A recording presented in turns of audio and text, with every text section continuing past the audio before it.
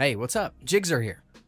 Are you curious about whether you can change your Gmail email address, especially if you're looking to rebrand or make an adjustment to your personal information?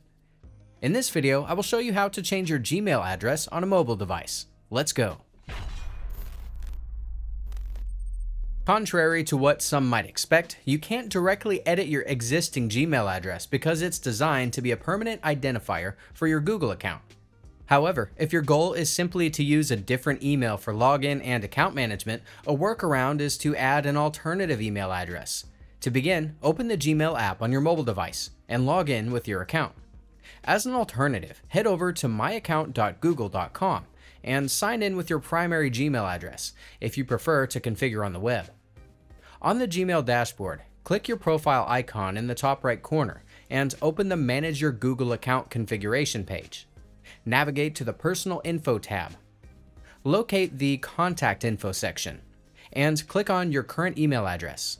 Scroll down to the Alternative Emails section, click Add Alternate Email, and enter the spare email address you want to use. Keep in mind that you can only add a non-Gmail email address. After verifying your account password, Google will send a confirmation link to the new address you added.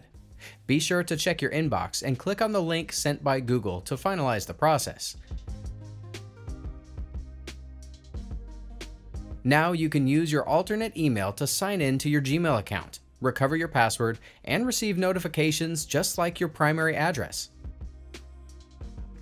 However, if you really need a brand new email address and a completely separate account, you can find information on how to create one by clicking the tag in the upper right corner or in the link in the description box below.